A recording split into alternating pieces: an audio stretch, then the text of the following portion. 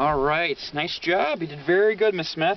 Excellent, excellent. Okay, so first I'm just going to get you unhooked here, and then we'll go over the results. So, all right, so let's get all this stuff off of you.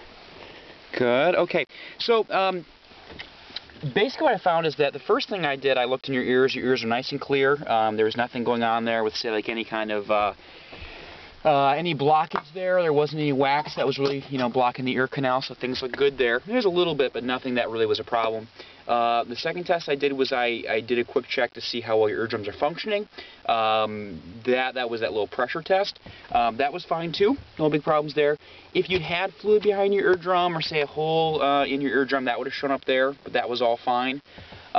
Those beeps I played right after that, those real loud beeps, that was a reflex test, and that looked basically normal as well. Then after that, when we did the hearing test, that's the results I want to go over here just real quick with you. So basically what we do when we test your hearing is we make your audiogram, and your audiogram is the way we draw your hearing. Okay, so the audiogram is right here, basically in this area. When we go from top to bottom, we go from soft sounds to real loud.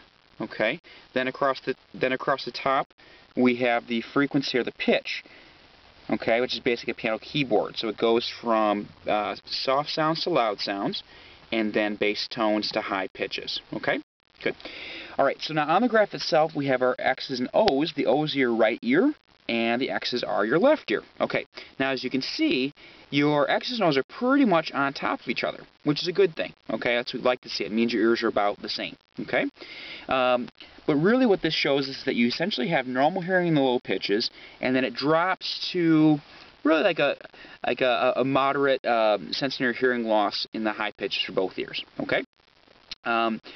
Primarily when we're talking about a moderate sensory hearing loss, that may make conversation a little more difficult, especially if someone's speaking quickly, just different things like that. Okay. All right, the other things, when I read that long list of words to you, I had you repeat them back to me. You did a really nice job there. You basically were in the 90% for both ears, so that's good to see. And then also when I read that list of words and I made it softer and softer, you did fine with that too. You heard them at basically a normal level for soft pitches. Okay, so basically because you have the moderate sensory hearing loss, that would make you a good candidate for hearing instruments. But before I get into that too far, I just wanted to see if you had... Oh, there was one more thing I wanted to mention, is that with high-pitch hearing loss, that's where the cause of high-pitch hearing loss is basically related to the inner ear.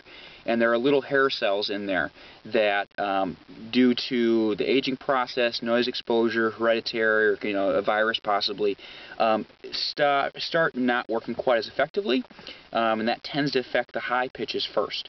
So that's really kind of the source of where your hearing loss is coming from. I know you're concerned about that.